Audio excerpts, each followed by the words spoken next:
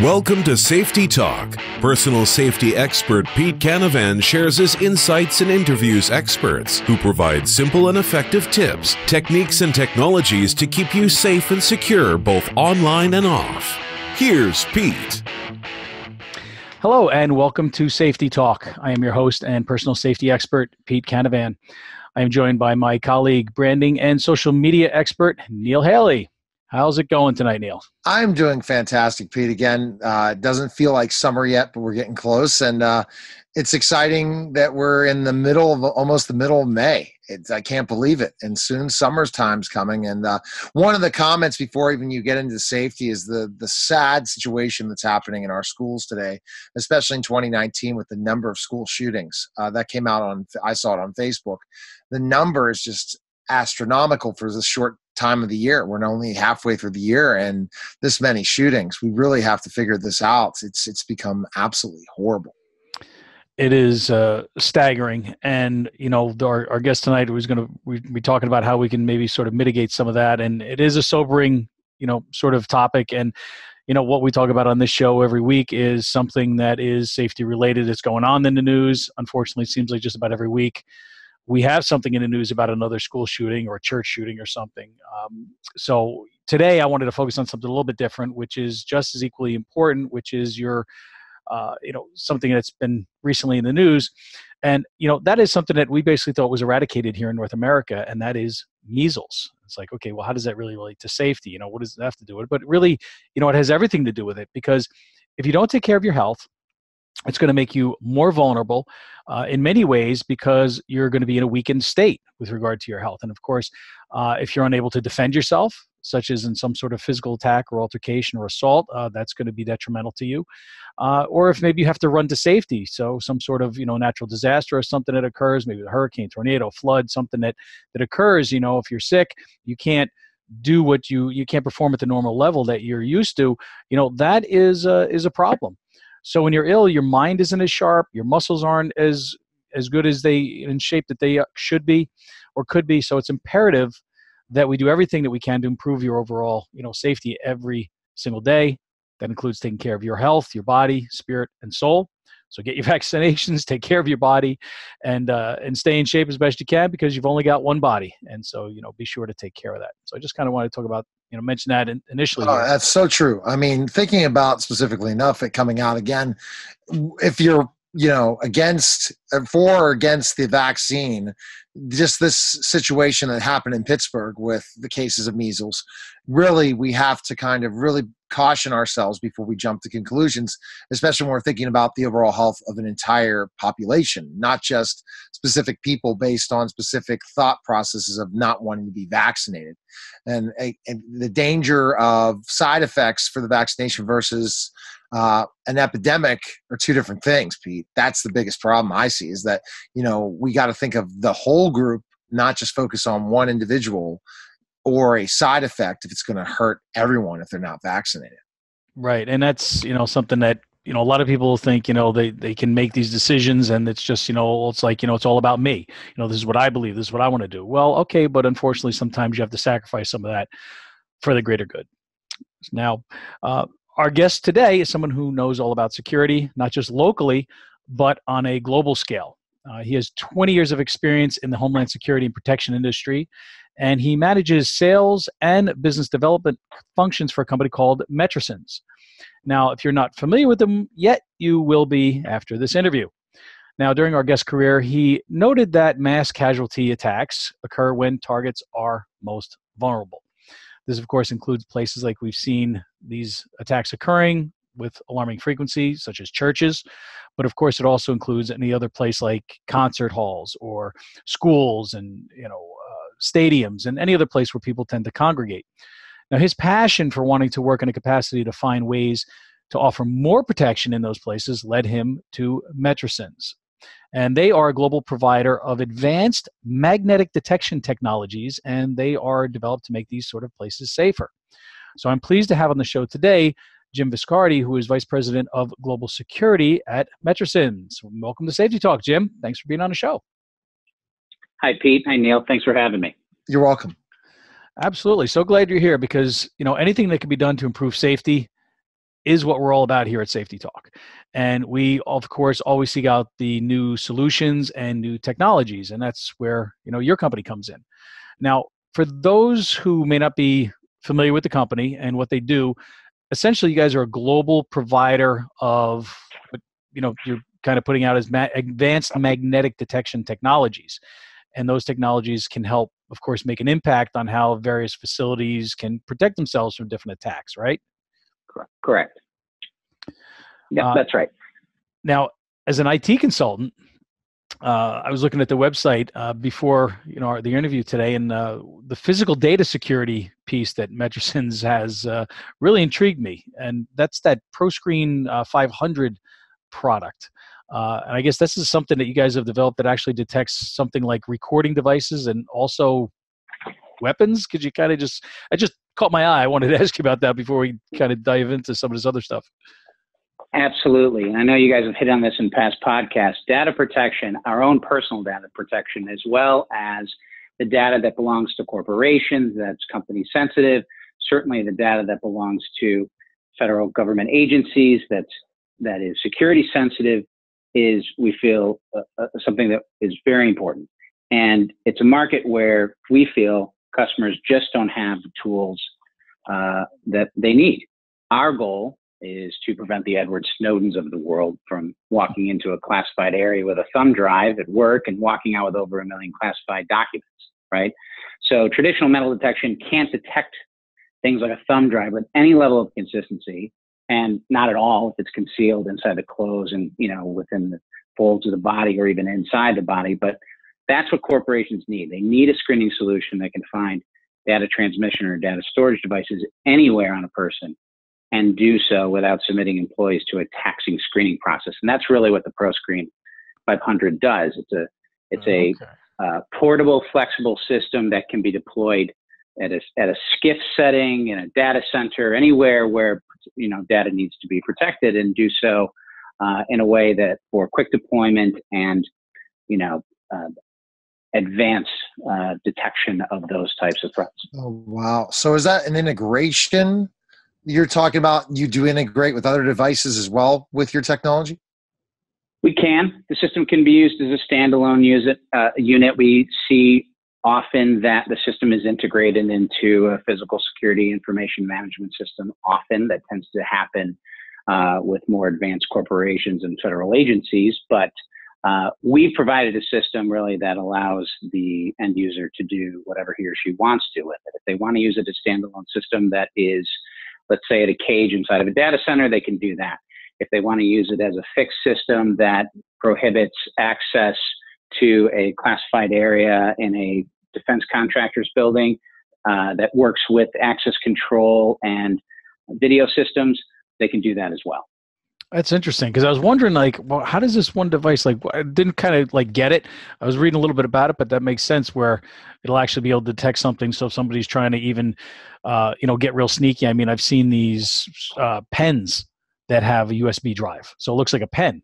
You unplug the USB, the end of the pen, it's a USB drive. You plug it in, you download your data, you plug it in. Oh, it's just a pen. So it could actually detect something like that.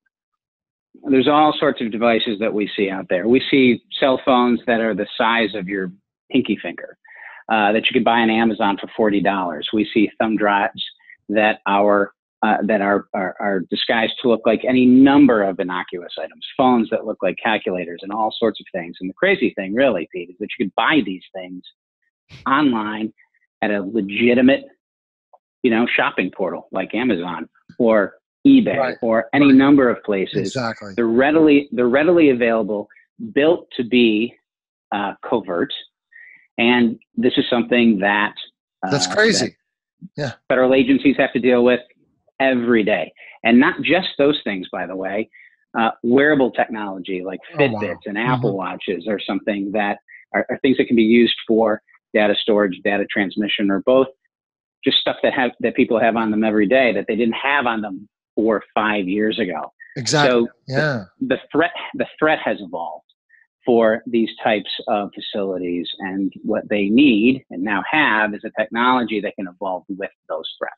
See, when you're this is very interesting. can you give us an example of an end user using your system in a way to prevent something like this happening? We would never think this is happening, but then this could happen in many places where there's lots of sensitive material, as kind of bringing up the word espionage, right? In a certain way. Absolutely. So kind of giving us that example, we watch all these TV shows and stuff like this, but we've only heard about this kind of technology. Like, okay, I'm just going to try to get some classified classified information from the government, and I'm going to go in and try to break in. Organizations like yourself are going to say, well, you know what, even if you have the greatest technology in the world, we're going to catch you. So kind of give us like an example of how that works for an end user. Sure. So we have a number of intelligence agencies in Washington and beyond who use our equipment to do just what you're describing, to prevent really just what you're describing.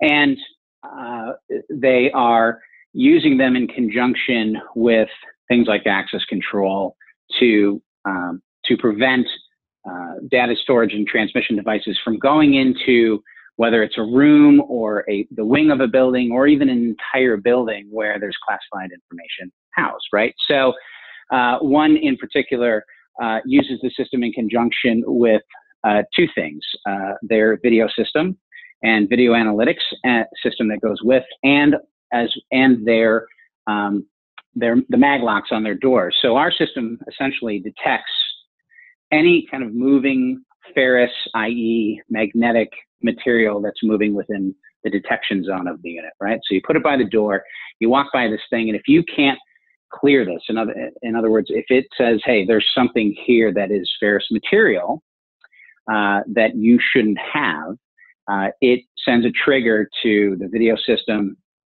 and the video analytics system. So it immediately identifies through facial recognition who that person is, identifies where they are in the building, and then triggers the mag locks on the door to prevent them from going through the door until that alarm can be resolved.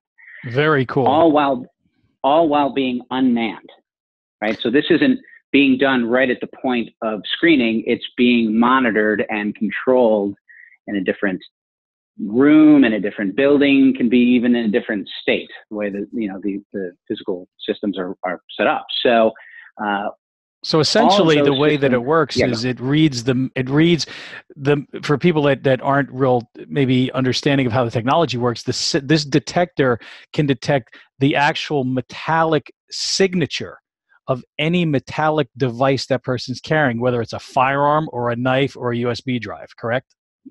Exactly. Very specifically, what we're detecting is its magnetic signature.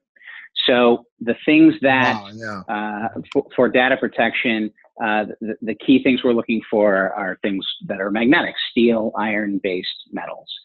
With guns, it's obviously the steel. With cell phones, it's the antenna, it's the speaker, it's the vibrating piece within the system.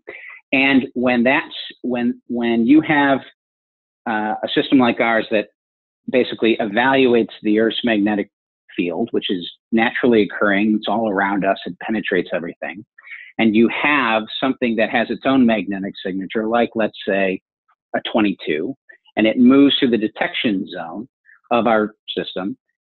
Essentially what's happening is our system is detecting the disturbance that movement creates in the Earth's magnetic field.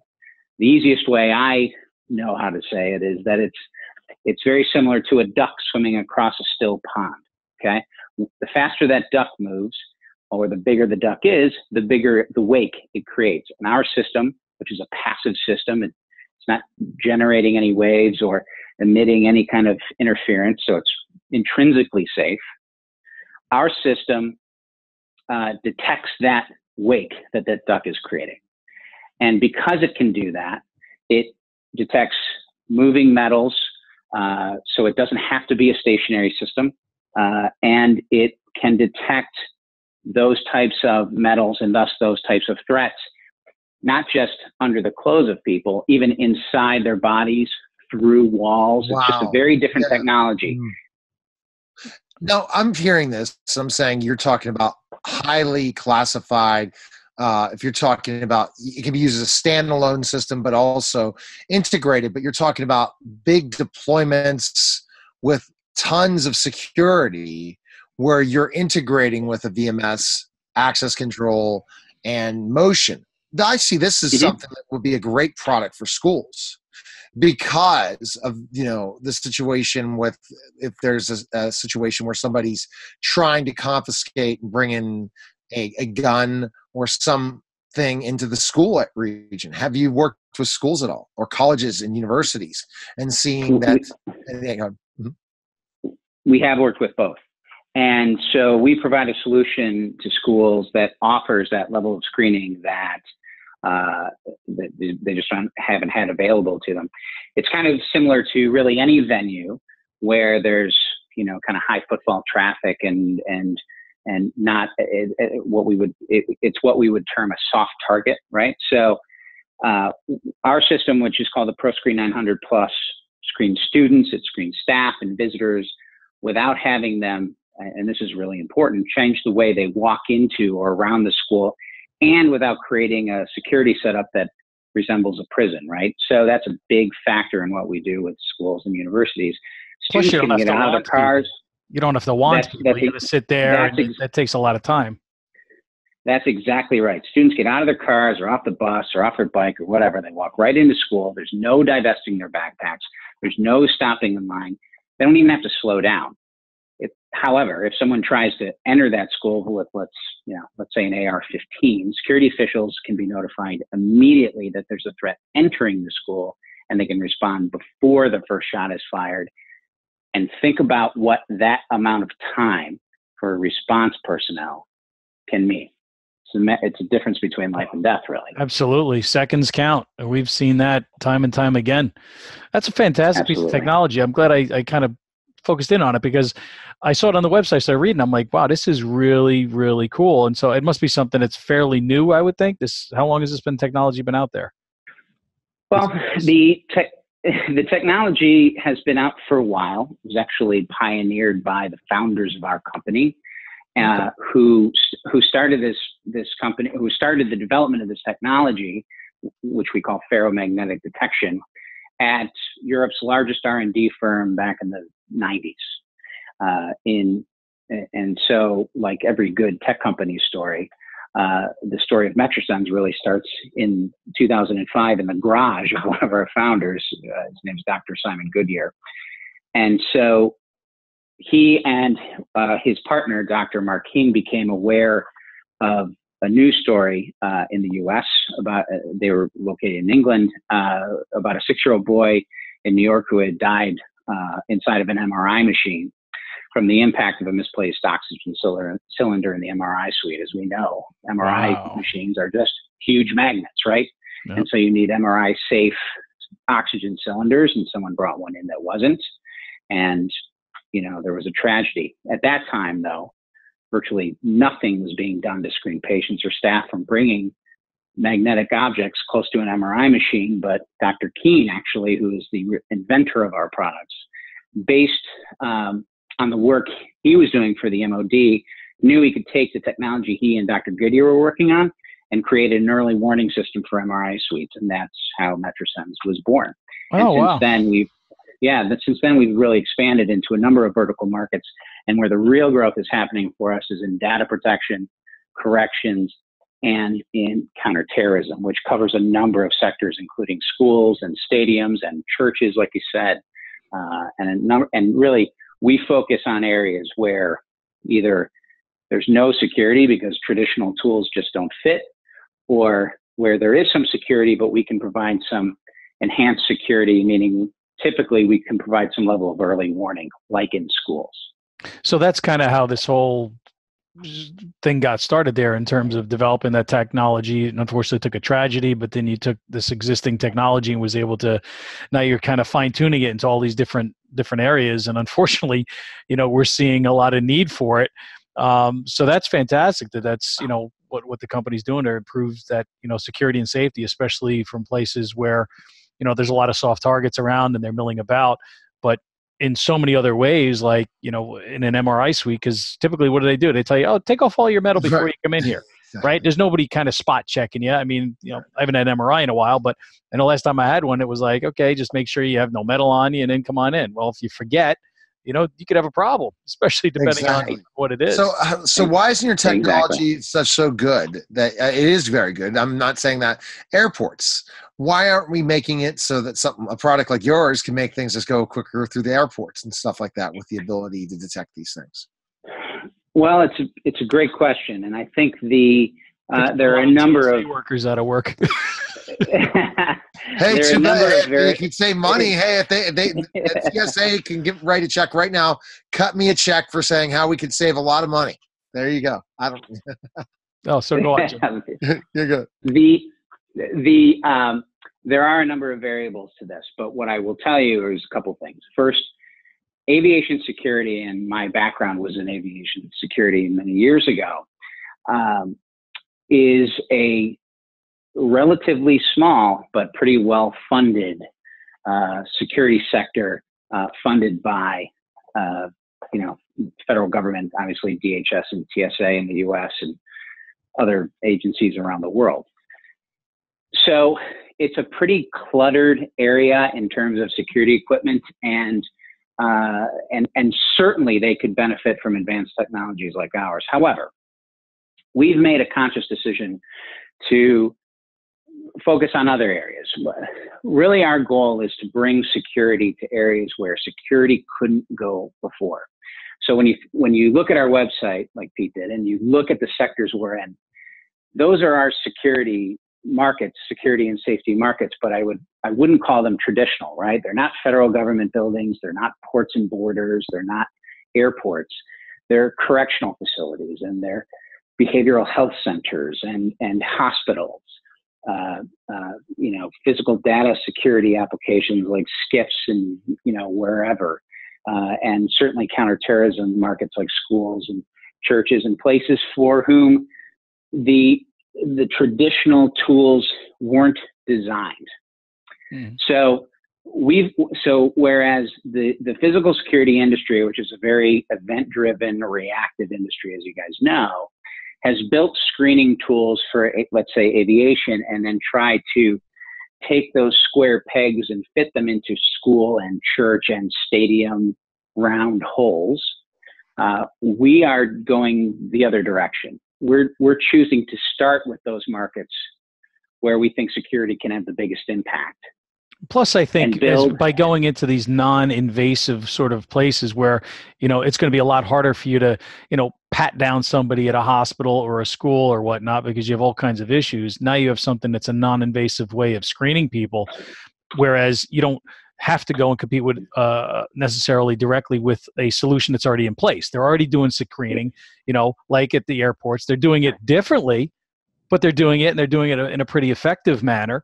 And so that's great. So I think that's smart that you're focusing on some places where, like corrections, you got a guy walking into a prison, well, now he just has to walk past the scanner to make sure he doesn't have something in his body, that's metallic, trying to sneak whatever. Absolutely. And corrections is a very strong market for us. And it's not because we've built another, quotes, airport style, like, detection system. It's because we've built a system that they don't use at the front door. By the way, most of the contraband that's in a prison doesn't come through the front door. It comes in through staff. It comes in through the kitchen and commissary vendors. It comes in through being tossed over the fence. Drones are a huge problem in prisons now because people are flying drones over the yard, dropping contraband into the yard, and that's how it gets in.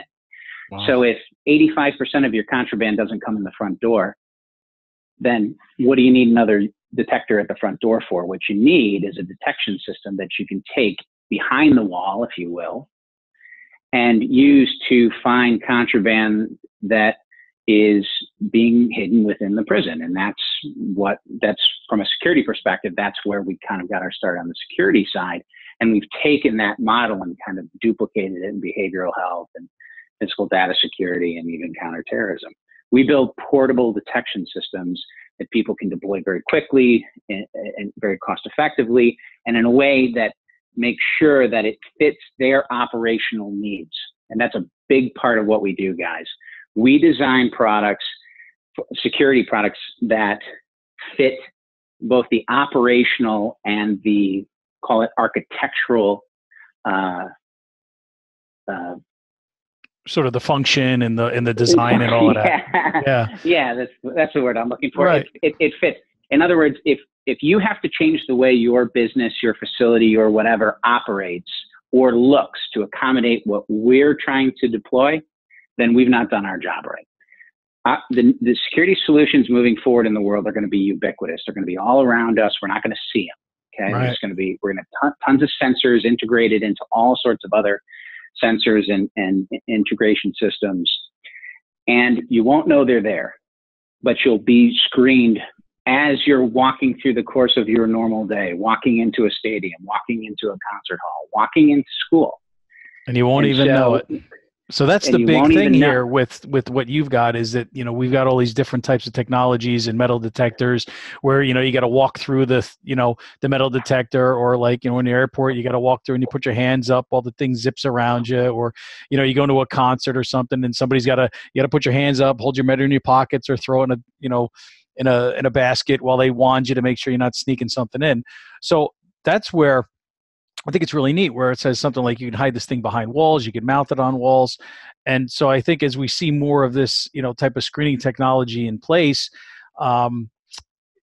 is it that I want to talk a little bit about your take on sort of are we getting lulled into a false sense of security when we see more security things, or do we feel more secure if we don't see them?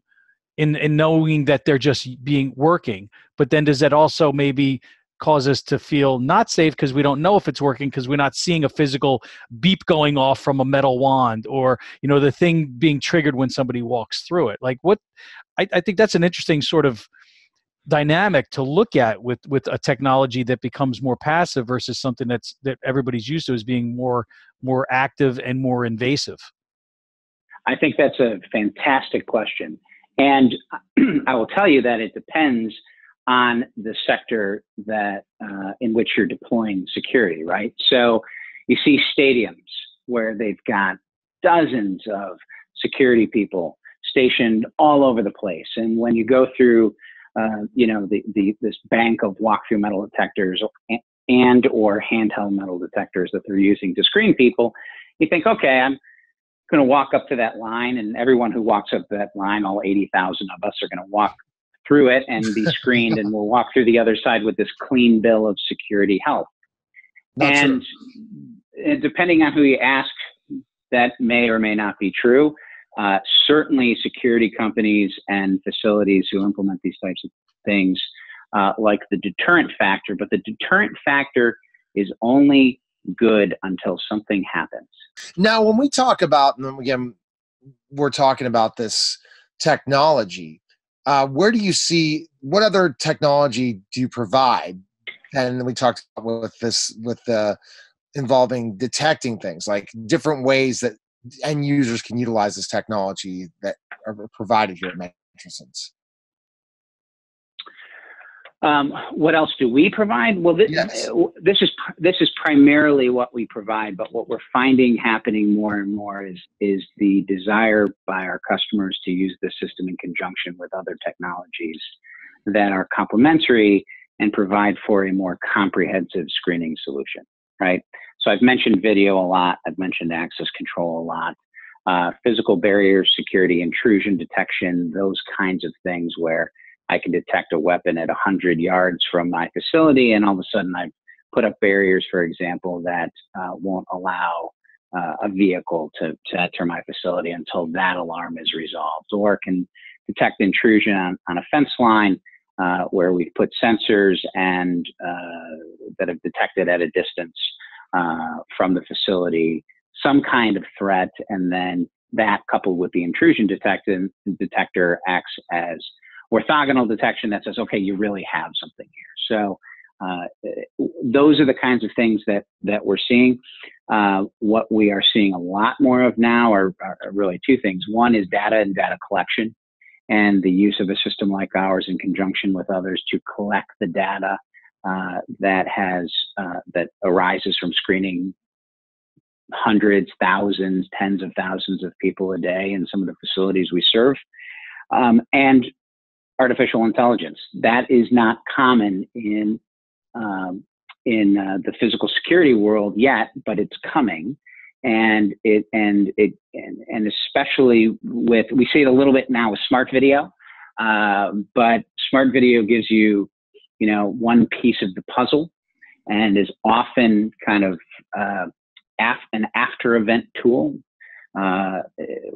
We can use AI to more effectively provide screening that further enhances not only our detection capabilities, but also says, okay, this person has, for example, this typical magnetic signature. They walk into our building every day, and we've kind of created a personalized magnetic signature for this person.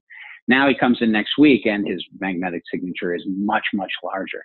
Well, we're not interested in detecting the things that he has on that we don't care about, like his laptop and his phone. That's fine. But now he's got something in addition to those that are much, much bigger, and that presents a challenge.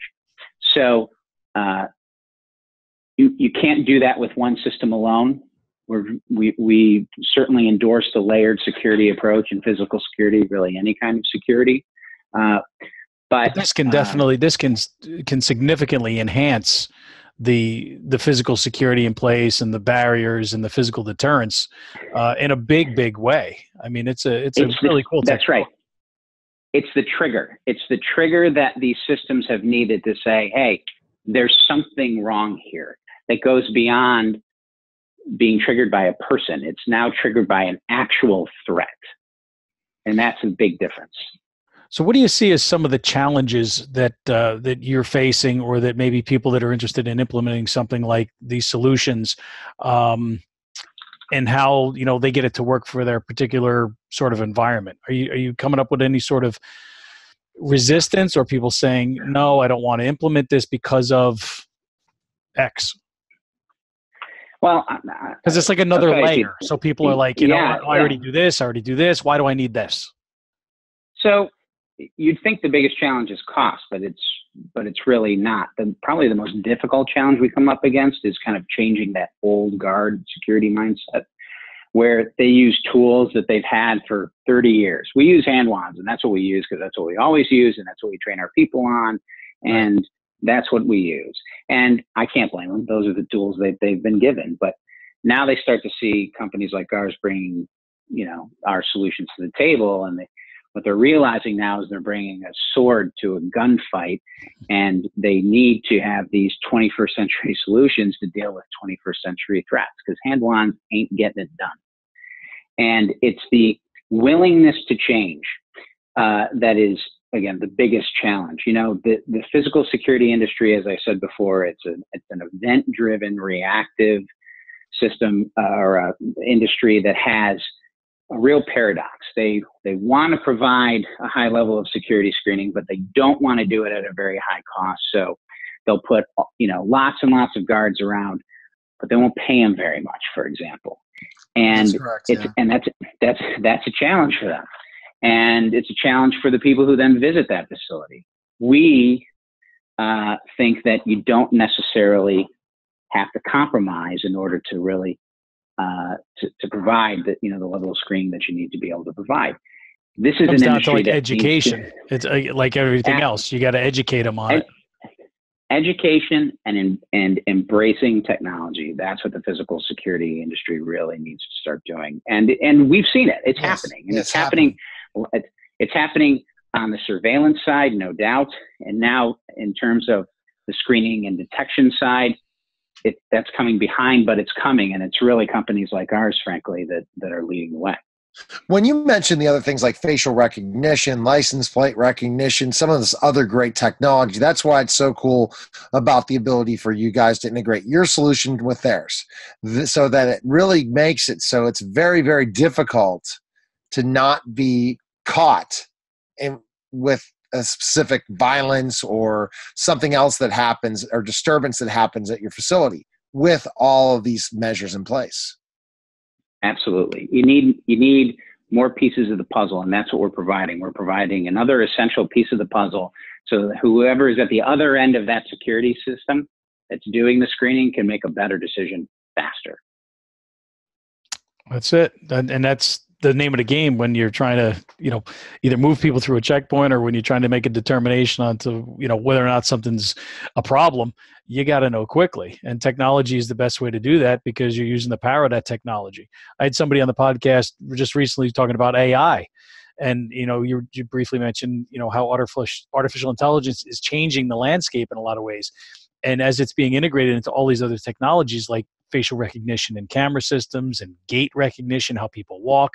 I mean, at ISC West last month, we saw some of that stuff, and it was amazing to see how AI is getting into a lot of these technologies and just how a lot of these various systems now are trying to integrate with each other because to have that full approach of how do we cover all of our bases and how do we do it with the minimal amount of interfaces, quite frankly. I want to be able to manage all of this from one command center with everything in it, but not have to use, 6 different software programs to track this for one and this for another. And I get alerts popping up here and there. And, so the integration side of it, I think is slowly but surely starting to meld together and become closer and closer. And the willingness for the various technology companies to work together because, everybody's looking at the end of the day, how do we keep people safer and things more secure, all have a very similar mindset. And it's very, very interesting. And it's something I haven't seen in other industries where it's like, it's my customer. No, it's your customer.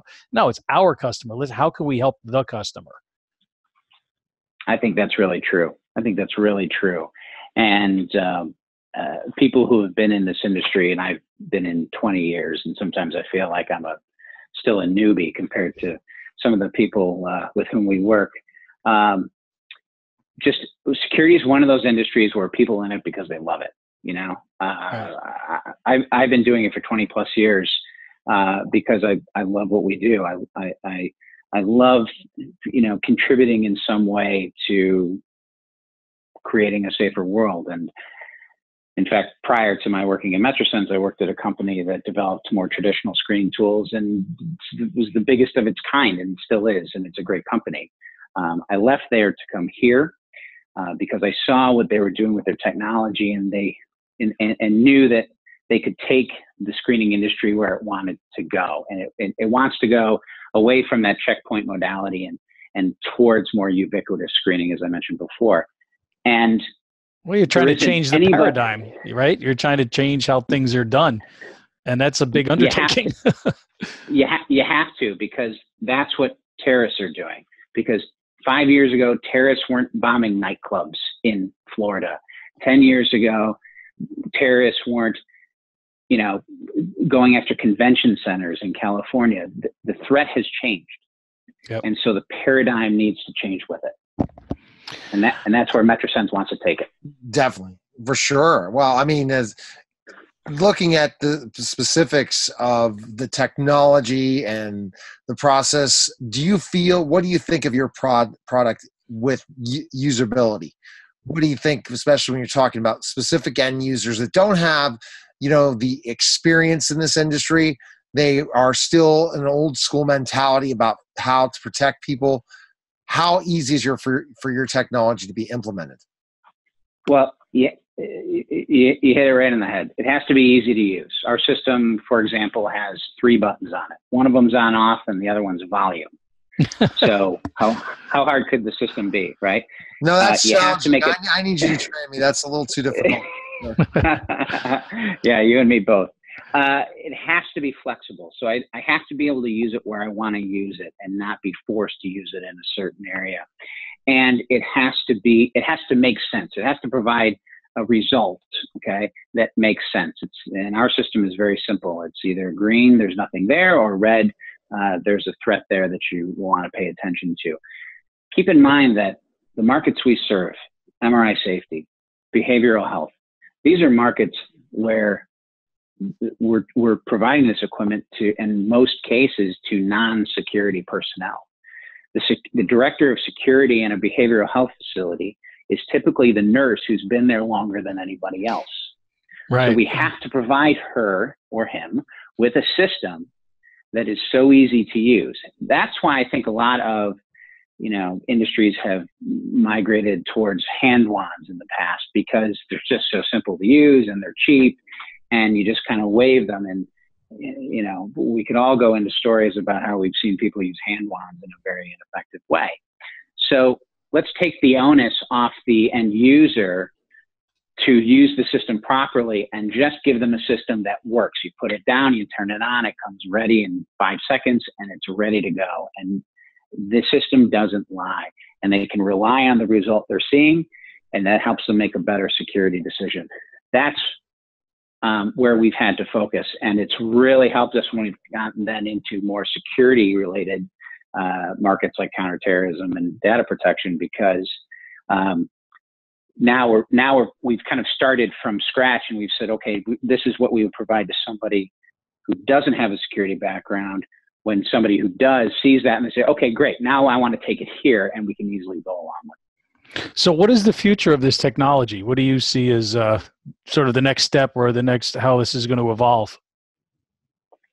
Well, I think we're going to continue to bring the technology to, you know, again, a number of markets where security screening isn't done because the traditional tools don't work, or where we can enhance it. And like, you know, schools is a great example of that. But of course, lighter, smaller, cheaper is of course what we want. Listen, there's nothing that says that this type of technology can't be used on a residential level. You know, we put cameras on our doorknobs now. Right. Why can't we have detection systems that warn somebody if someone's approaching their house with a weapon? Sure. It makes perfect sense, especially if the cost is down. Yeah, that's the level on which we're thinking here at Metrasens. Yeah, and this thing only weighs 20 pounds. You can put it anywhere. You probably want to bolt it down so nobody steals it on you. But exactly. But I mean, building that into, I mean, I could even see going, you know, towards, you know, the next generation of smart homes where everything is being built in now with internet access and all the smart appliances and everything. Something like this makes it even a logical next step as well, where you can put one of these things, you know, at the front door, the back door, you know, and somewhere maybe in the main part of the house. I mean, what is the, and there's a question for you. What is the range of like a single one of these units? Like what area could it cover? Could it cover a typical home, like 2,000 square feet, or? These are point sensors, so the detection is happening within a 5-foot radius, typically, of the system. Okay, so the door is good. But the door is good. But even more important than that, I can put it farther down the sidewalk or farther down the driveway. It doesn't have to be at the front door. It can be, but it can. But with our technology, it can be anywhere. I can put it anywhere. I can stick it in a bunch of trees and detect cars as they're coming down the driveway, and do all sorts of types of things like that. That's really neat, because it does say it could be put behind concrete or drywall or cinder block or metal studs, and it'll still work. Yeah, exactly. That's exactly right. That's a heck of a product. So it has to be hidden in so that people don't know that this detection's there, right? Well, it could be. Well, it can be. It doesn't have to be, and some people like it as a deterrent, but most people like our system because of the form factor. It can be easily blended into what's around. It's not this imposing portal or a guard who's holding a wand. It can be built into, you know, the facades and office buildings and things like that, and used to screen people again, either in an overt fashion or a covert fashion, so they don't know that they're being screened. So what do people think of your technology? Let's find out. So we think it's cool, and I'm sure you do. What do the customers think? What do the people that are experiencing it think when they start to, you know, use this? Our customers love our technology, and the analogy that I use is I once heard someone say it's only a problem if you have a solution. So we provide solutions to a lot of problems that facilities like behavioral health facilities or correctional facilities have, but didn't have an answer for. So they just made the decision, you know what, we're not going to deal with that. You know, the contraband issue in corrections, for example, it's terrible. Cell phones have been very prevalent in prisons for a long time, and there really wasn't a good way to combat it. And then we came along and took, you know, 80% of the market because they finally saw something that could actually solve the problem. One of the secretaries of corrections in the states that we're in, and we're in 40 to 50 states around the U.S., once said to me, he said, I didn't know I needed one of these things until I got it. That's awesome. And for us, that's the biggest compliment. Yeah, because once they see how it works, and it's actually like, wow, I didn't realize this thing was able to do what I'm seeing it do. And at the end of the day, keeping them safe, keeping things out that aren't supposed to be getting in. That's huge. Now, absolutely, people always have some reservations about any sort of screening, right? It doesn't matter how passive you tell them, right? And one of the things, it says on the spec sheet here for the product is it's safe for anybody who's got like a surgical implant, or, people who are pregnant, because that's always a big problem, that you run into with like the hand wands or the other things. People are like, oh, wait a minute, I got a pacemaker, I can't go through that. It's like, no, it's okay. No, I don't want it, and they freak out. So, right. How, not just for the people that maybe have like an implant or something like that, but how, as I guess overall, how do people get comfortable with yet another sort of screening device, when they see it? I mean, if they don't see it, they don't know about it. Okay, no harm done. They don't see anything. But when they have something like this, it, to somebody, I mean, it looks pretty, innocuous, right? But to somebody's gonna be like, "Ooh, that's intimidating. I don't want to go near that. I don't want those waves going through my body." So how do we get people more comfortable with I guess that part of screening overall? Well, it's a great question. In my experience, people generally get annoyed with any kind of screening, right? It's a necessary evil. It's an inconvenience. And what's even more annoying is when they can see a screening operation and it's inefficient. So it's even slower than they think it needs to be. Our systems, and when you think about a system like the ProScreen 900 Plus, which we use at stadiums and schools and places with high throughput, our system accelerates the screening process, not decelerates. So whereas, as a frame of reference, the typical throughput per hour at an airport is 420 people, right? That's kind of what they shoot for. With our system, we are moving 3,000 to 3,500 people through. That's unreal. That's unreal. Yeah. So you really can talk about inefficiency at airports then. No doubt. And so how do people get used to it? They experience it and they go, wow, that's a lot easier than what I used to have to go through or what I've gone through at other facilities. And all of a sudden screening doesn't become this big, obtrusive, tenuous process. Yeah. It's exactly. It is just something that I can just walk through and it's done and I'm good. And I bet what else is interesting too is like, I know like with, for example, with like a hand scanner, right? I mean, I've done event security. I've used those things. Yeah. It's funny when you see people start to come in the door and then they see the scanning going on and they turn around and they walk out because they know whatever they're carrying, whether it's a concealed weapon, a gun, a knife, or something they shouldn't be carrying in there, they see that. And so it has that deterrent. So I can see sort of two sides of this, right? You can have the actual deterrent where somebody is seeing it in action, right? I have something. I see other people being checked for what I'm trying to sneak in. I'm going to get caught if I don't turn around and leave, kind of thing, right?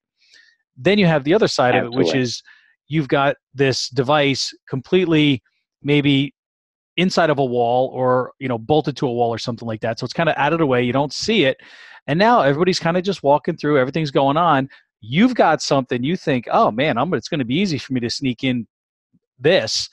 And then all of a sudden, you're caught, right? Or an alarm goes off, and now you're like, oh wow, what the heck's going on? And security descends on you, et cetera. So it's interesting, I think, to look at it from both sides. Like the actual seeing the deterrence occurring versus not seeing anything until there's an issue. Absolutely, and so we've designed, I should say, a system that can be used as for both overt and covert screening. So it's really up to the end user then to decide what they want to subject their their patrons too, and what's going to be most effective. And I'll add a third piece to that. The third piece is now we're using a different technology which detects threats in a different way. And the best way to explain that is an example that we had at a correctional facility in California. We had an inmate who was being screened using our product, and he kept setting it off. And he takes stuff out of his pockets, and he kept setting it off and kept setting it off. And they eventually had him down to his, boxers and flip-flops, and he kept setting it off. And they said, all right, you got something on you. The system doesn't lie. This is our CellSense Plus unit. And they finally took him down to medical imaging, and they found that he had 2 security drill bits in his stomach. Oh. And so they asked him, they said, what'd you do that for? And he said, well, I saw you come in and I just popped them in my mouth. And all the screws in correctional facilities have security heads so that you need a special drill bit to unscrew them. Well, he had 2 of these things. And he said, I just popped them in my mouth because when you guys screen me with your hand wand, it never gets it. So whether they can see it or not is a big factor, but now we're detecting different things in a different way. So now that person walks in and says, well, maybe they're screening there, but I can usually get this gun through if I hide it in my coat, or if I hide it in my belt, or if I put it in my sock. And I can still get through a security checkpoint. You can't now with a system like ours. So that's great. That's a big piece of it. Yeah. I think that's fantastic. So you talked about how certain people got it, right? They're already using their own methods, airports, things like that. Do you see your technology at one point getting to airports to make it more efficient? Do you think it will happen? I think it can. I think another interesting question about airports is where else can we do screening where there currently is none? The airside part of the airport is really pretty secure, right? And we've screened every passenger and staff member who's going into the airside of the airport. But anyone can walk into the ticket lobby. Anyone can walk into baggage claim, right? And so, and there have been attacks recently. The most recent one I can think of was in Belgium, where bombs were just thrown into the baggage claim area. There's no security being done there. And so what if we aren't just creating efficiencies at the checkpoint for passengers and staff, but what if we can also provide a system that hardens the other parts of the airport, which actually tend to be some of the more crowded parts of the airport, and do so in a way that doesn't require the same checkpoint that's in the terminal to be used at the baggage claim area for visitors and people picking up other passengers and taxi drivers and stuff like that. What if we can harden that? So our interest in airports really, we have obviously interest in aviation security, but in airport security itself, I think that's an interesting question that we're asking ourselves now. What can we do to help make that airport, not just air travel, safer? Right. No, hey, and there, like you said, there, I mean, there are a lot of people in those areas, and they aren't screened the same way. You can walk in there with anything until you get, to that final, get into your gate area. So that's interesting. Where you could use it on the perimeter, et cetera. So very, very neat stuff, Jim. We really appreciate you being on here. You have any last thoughts for our listeners here? We're cranking right through our hour here.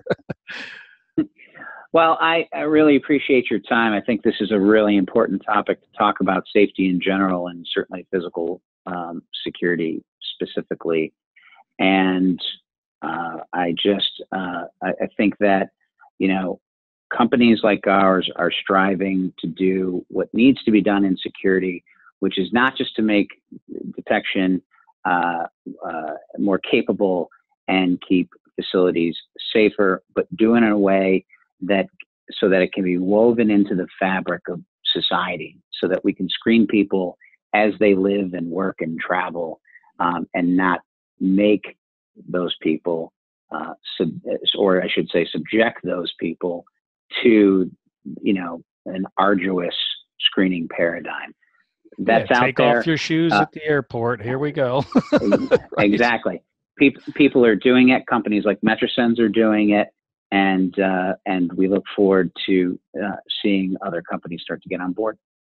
That's awesome. So if people are interested in learning more about Metrasens and the products and the technology, the website, obviously, just the company name, right? Metrasens.com.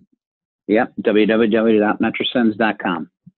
That's MET as in Thomas, RA, S as in Sierra, EN as in November, S as in Sierra. Metrasens.com. And of course, you guys are on social media too, right? LinkedIn, Facebook, Twitter. Absolutely. All that good stuff. Excellent. Excellent. Well, hey, thanks so much for being on Safety Talk, Jim. Really appreciate it. Any last thoughts, Neil? Nope. Okay. I was getting ready to close. No, I have my thoughts. This is very informative. Very, very good. I really enjoy learning about certain technology like this, and it just blows you away what we can do to protect people. And yet the areas where these terrible, horrific attacks are happening do not have the kind of technology in those areas. And that's why they need, truly. If you look at a lot of these different places where the attacks have occurred, they're close sometimes security-wise, but not to the level that they need to be to stay secure. No, and I think we're going to see this product a lot more places, Jim. If you have anything to say about it, right? Yeah, that's right. Absolutely. Well, thanks again for being on, and thanks to our listeners for tuning in to Safety Talk. Of course, you can always get more information about the products that we talk about on the show at safetytalkproducts.com. And of course, past episodes as well, safety news and information in between our episodes at safetytalkpodcast.com. I'm your host, Pete Canavan, and until our next show, you guys all stay safe.